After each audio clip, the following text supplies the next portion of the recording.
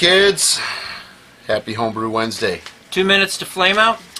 And since last week was so epic in length and content, we're going to keep it easy this week.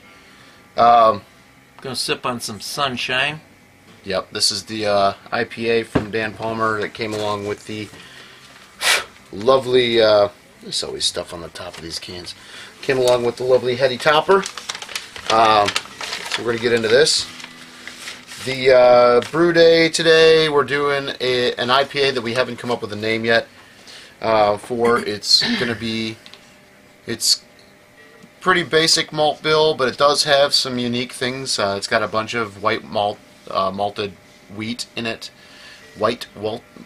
Walter White. It has a lot of Walter White isn't. No, he's in Breaking We have so it's got malted Calypso, and Warrior, and so I'm thinking maybe a Dancing Savage. I don't know. Ooh, the Dancing Savage IPA. I like it. We got Airmail. Dude, you can't put that on there. We got. Oh, there was no return address. But my address is on there. Oh. Well, you know, everybody knows no. Check it out. We got some cool stuff. Some of you guys might recognize that. Thank you, Aunt Rogerson, for throwing us. We're gonna put really them on cool the cabinet. Airmail. It's awesome. I love this. Ooh, that does smell good. Clash IPA. Yeah, man. Yeah. Aunt, you're the greatest. Good stuff, man. Love it, man. So brewing this beer up, and that's our timer going off. Flame out. So in addition to that, we kicked the first keg of Dropkick Nate already. We kicked how many kegs today? We actually kind of made it a mission today to kick as many of these kegs that were down to the bottom. We still have one left to go, which is the Pliny the Toddler. There was a little bit of dregs. Yeah, not much left in that The Smash Beer's gone. Smash Beer's toast. The first, we finished that off the today. first of the Dropkick First gone. Yep, first keg of Dropkick. What was the other one? Oh, well, I cleaned out the keg from gosh. the cream ale. No, the cream soda. The cream soda. Big diff. Yep.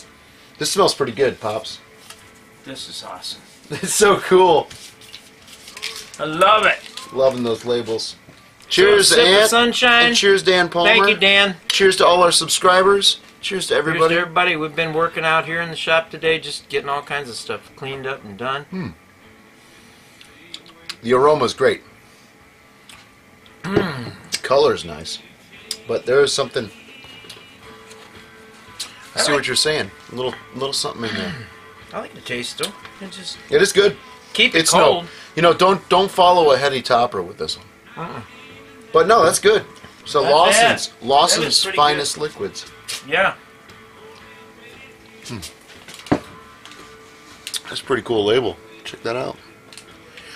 Alright. Things are progressing. Later on, after we film this, after the boil's up. Oh shit, it's up. Gotta put some flame out hops in. Hey, we're gonna I heard the timer go up. Yeah, we're gonna keg up the my mom's beer that she brewed, which is the Speckled Heifer. We're also gonna keg up the we're gonna go ahead and keg up the Prickly Pear Pale Ale. Yeah. Put that in a keg and get it some conditioning time. So, cheers, guys. See you next week. Homebrew up. Homebrew up.